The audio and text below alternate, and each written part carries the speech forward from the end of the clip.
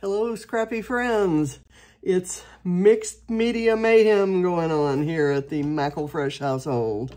I'm lifting, all of us are lifting, where there's a hop. First of all, once a month we have a hop where we invite others that are not on the team to join in. And so we're having the hop today. And we're lifting the fabulous Rebecca Lockhart, who is the mixed media maven out there.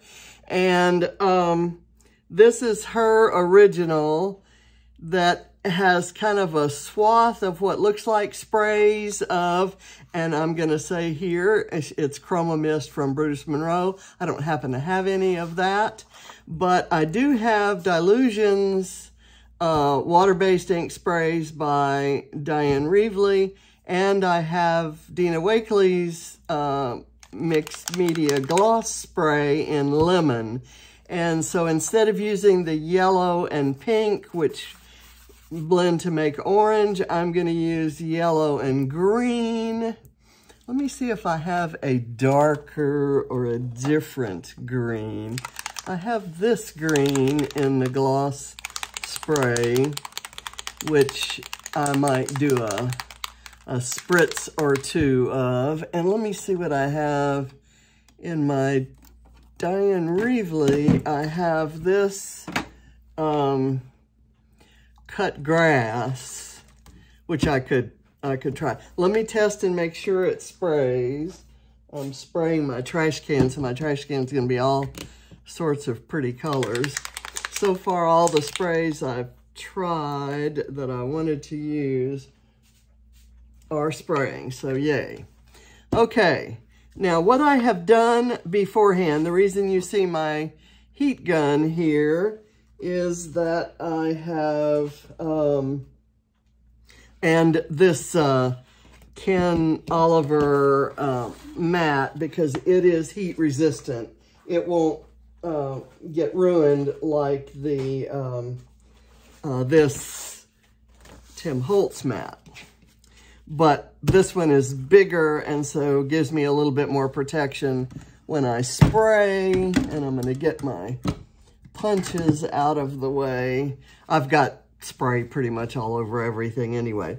What I have done is I stamped some sentiments. You can see that in Rebecca's, she's used a Brutus Monroe stamp set that's got kind of scripty words, and she's used those either after the fact or underneath. I'm trying it underneath as a resist technique. So I stamped Life's Journey Has Many Paths several times, and then I did Have an Adventure and No Regrets also in a couple places. So I did that same kind of diagonal line there. And the photo I'm going to use is this one of John and me at a Braves game back in the old stadium. I liked this photo because our car's right in the background, and I don't know, we just looked like we were going somewhere and doing something, and that was kind of our thing. Okay, so I'm just gonna start, and I'm hoping that, and I will have some paper towel. It would be good to have baby wipes, because baby wipes, I've always used baby wipes before. But once I spray, I'm going to kind of go across the area that has been sprayed to make sure that it shows through the resist. I have no idea whether this will work. Never done this before. I'm going to kind of go through and do a few spritzes like that. I'm going to switch to this green, and then I'll switch to this green. And now I'm going to go to and look, it is the resist, it is showing through. This is a different animal here, so I don't know if the gloss spray will show through, but we shall see, right? And we have this. I love the interaction that's going on there, and I think some of that is the interaction between the gloss spray and the dilutions. Okay, I'm just gonna, instead of doing the individual areas, I'm gonna do this.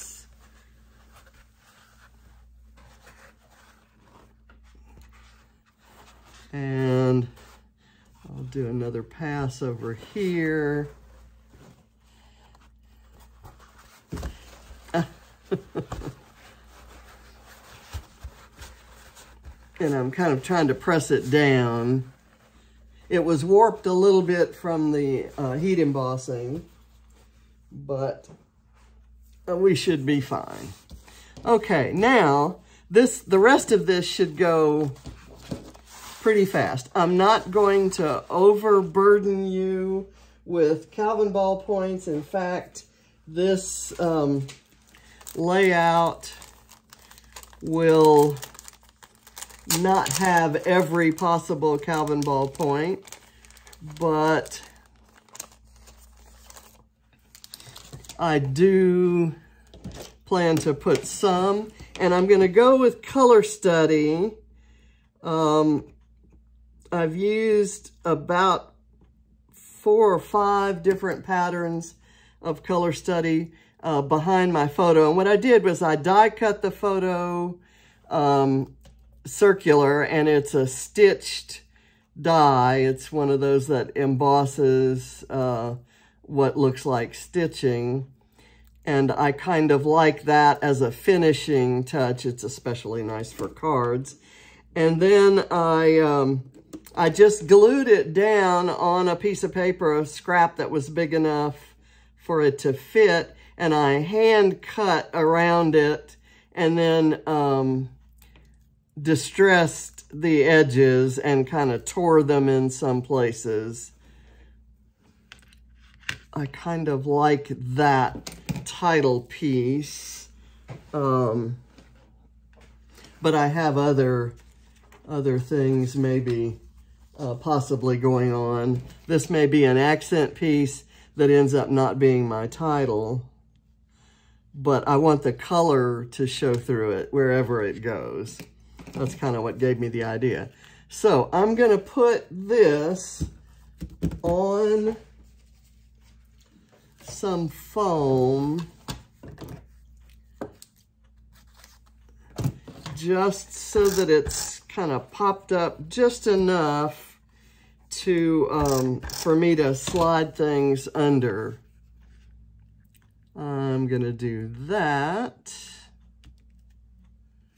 right there, and it's pretty dry. It's still curling, but that's okay. I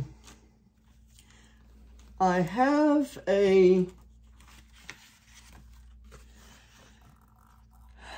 I was going to use this for a title. I want to use 2 different fonts. So I've got It Was a, and then Very Good Day. And Rebecca's got hers, Our Big Heart is Happy. So she's got part of the title up here and part down below. So I'm going to pull this, and I happen to have on my desk, I have other letters that probably do have an A, but I've got these Maggie Holmes ones handy. This is a kind of washi tape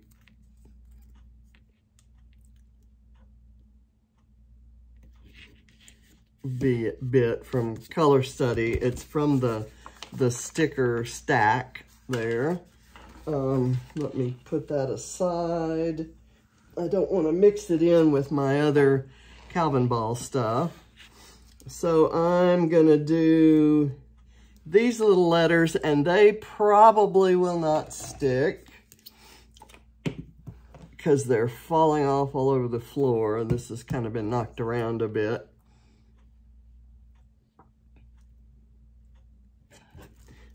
I would normally kind of mount these on foam, but I think they'll stand up or stand out enough here without doing that.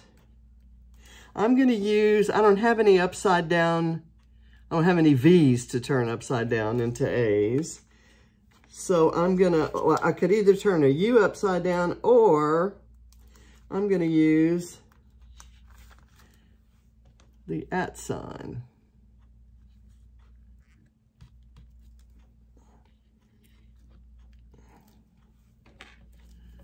Okay, let me get, about every other one seems to need some glue.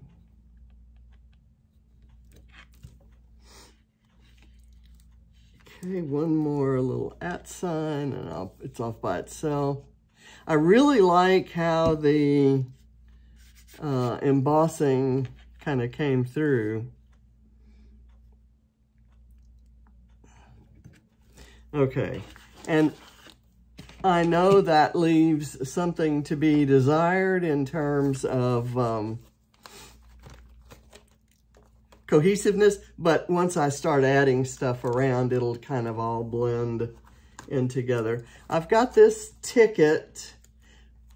Actually, let me not use the Maggie Holmes stuff. I'll see how much I can get done with the Vicky Bouton stuff. I've got this little piece of floral ephemera that I can put kind of overlapping the photo.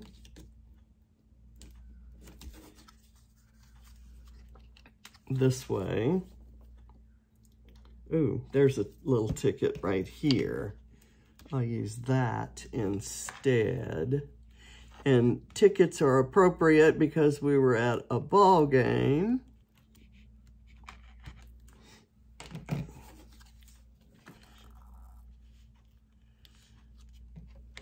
Okay, there. And then I have this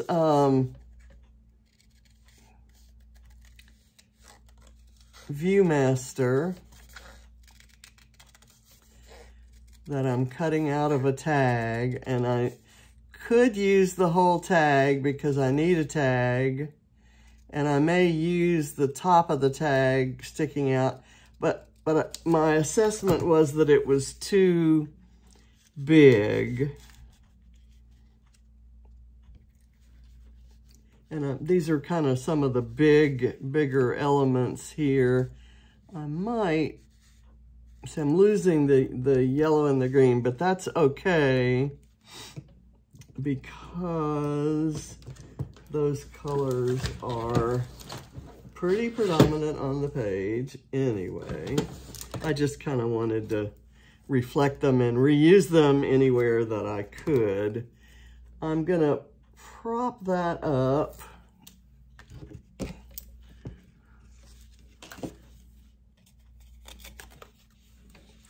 like that.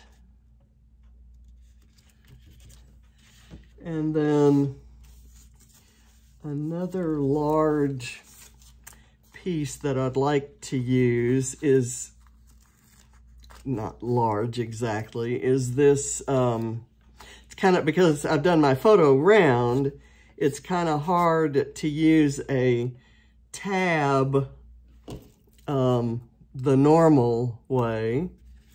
So I thought maybe I'd try to bury it in one of these layers like that, and then I can put some other stuff around it.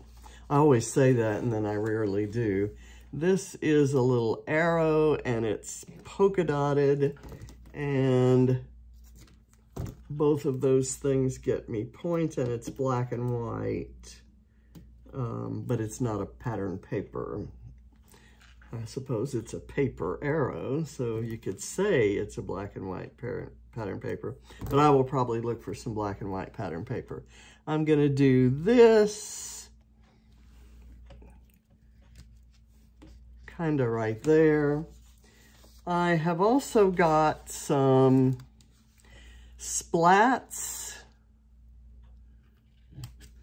that I thought might be cute on here, and I'm going to use the black and white ones. Well, why not use the other colors too? Here's a sort of a teal color. I'll put that right there, and then I can put something here and it still kind of looks filled in. I've got this circly frame sort of thing that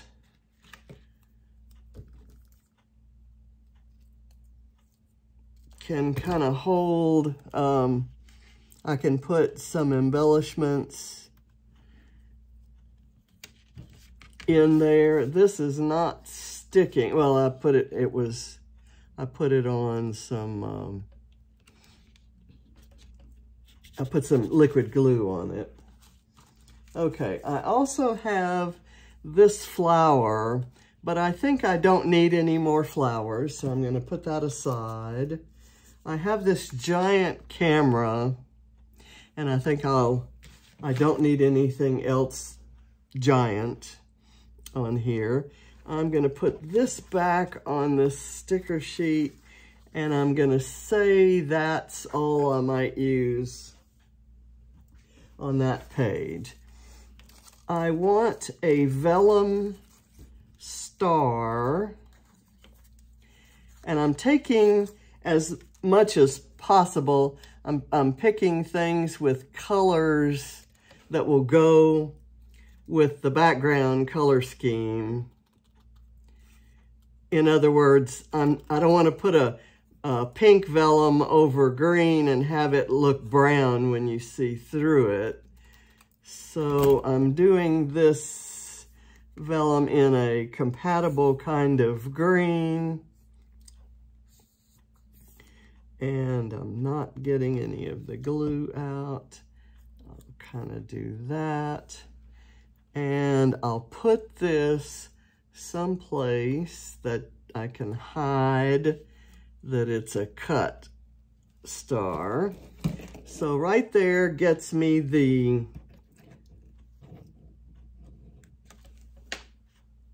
vellum, the gold, and the star points.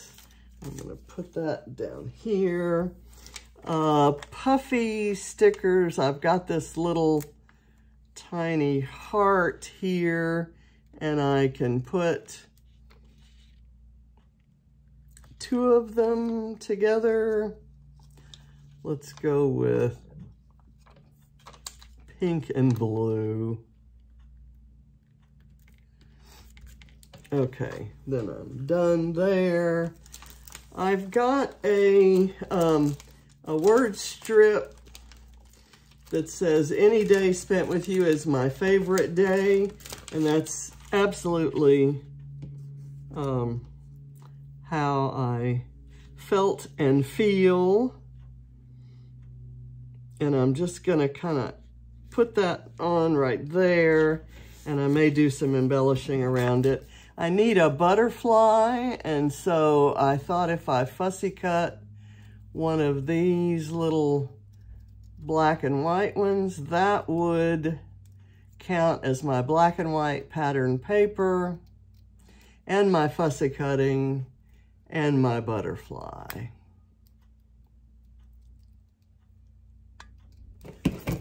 And so I'm gonna do that, and I'm gonna put him kind of right here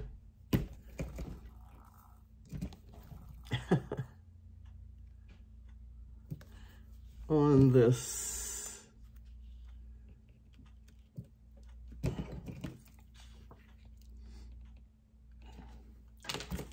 and I don't think I need anything else there. There is a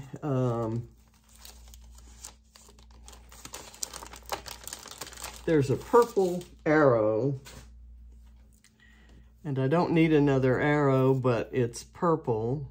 I do have purple on there already, and I just like it.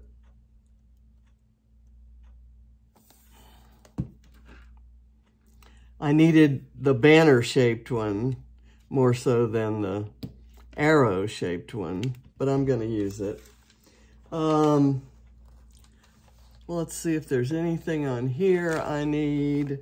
I don't think so. There's a banner. There are two banners. One has a star. I'm going to use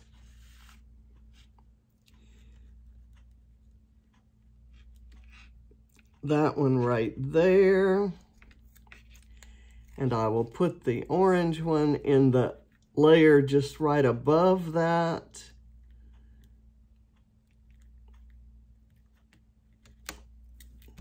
And I like that. Okay, don't think I need anything else there. I saw something on here. Oh, there's the small camera that I like. Do I want the teal one or the pink one? I'm gonna go with the teal. And it's chipboard, so I'm gonna use some glue.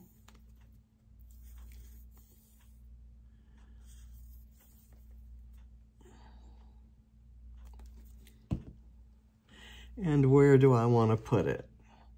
Maybe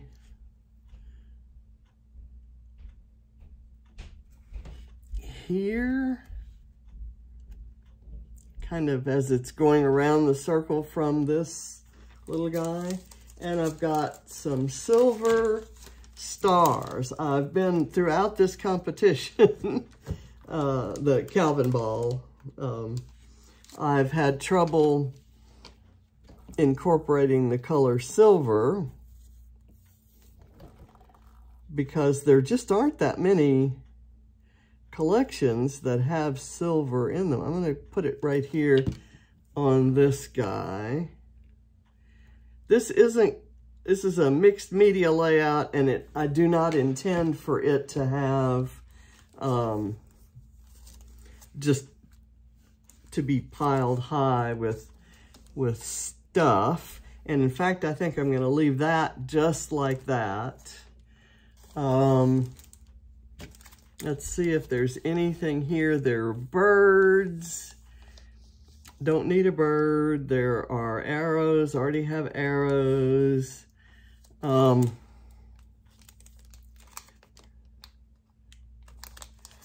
There's a thing right here that says my heart. And I'm going to take that and use it.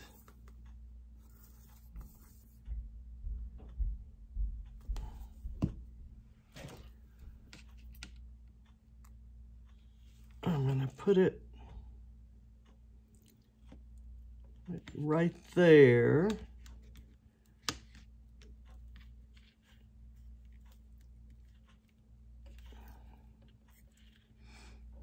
And I've got my you and me that I now can kind of figure the placement. It can go over here, and I love it.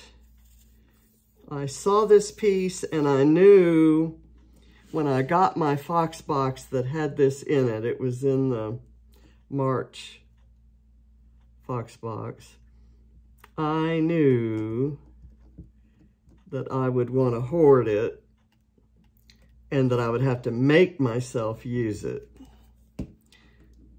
But this is the layout I think it was meant to be used on. It's just kind of an everyday going to a baseball game photo of the two of us. No, you know, fabulous South Pacific vacation or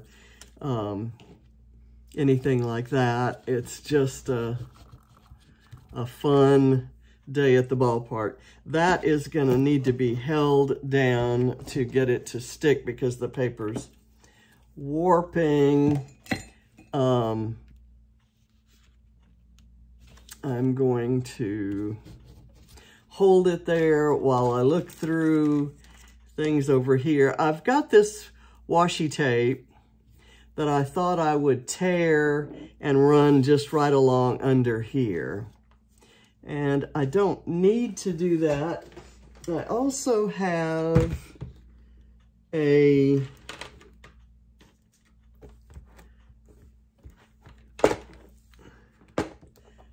piece of flare I thought about using. I really like accenting the black and white accents with bright color, and I kind of like that one.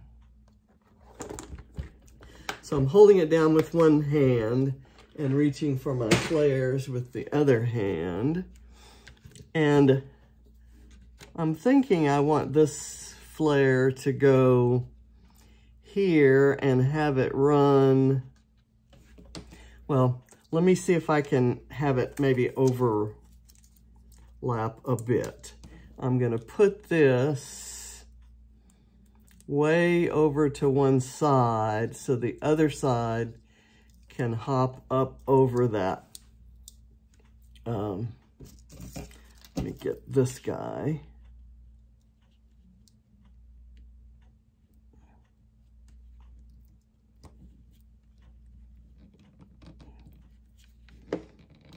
Got to get the lines going the right way. Okay, now I can start this washi tape kind of under the flare and along there, maybe not all the way to the end.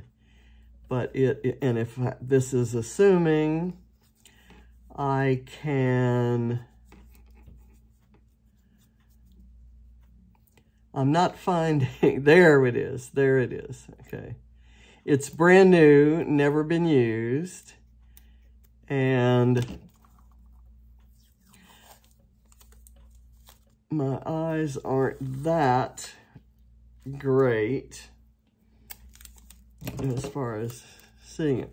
So I'm gonna try to rip it, and doing this on camera is gonna be hilarious, doing a piece that long.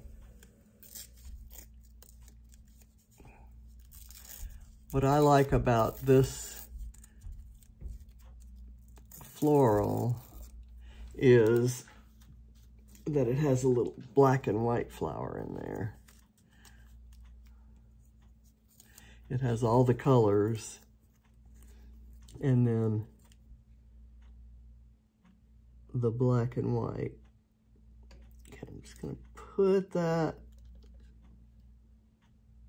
under there, press that down.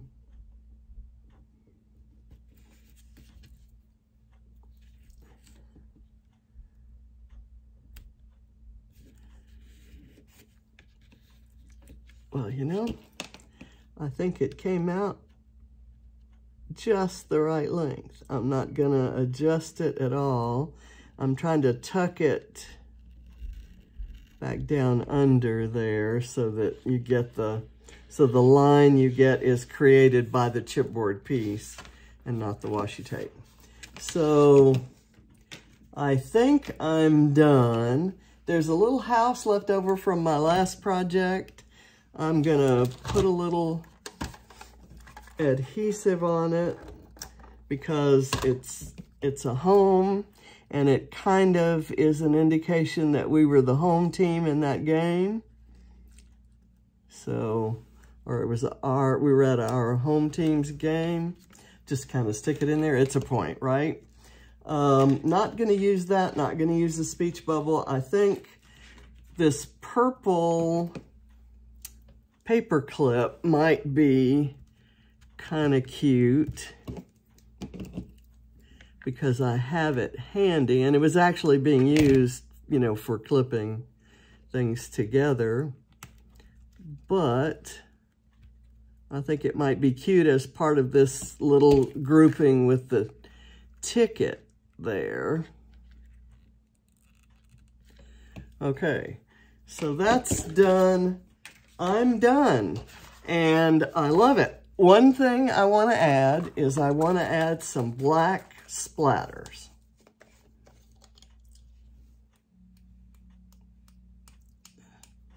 And I need a new bottle of black ink.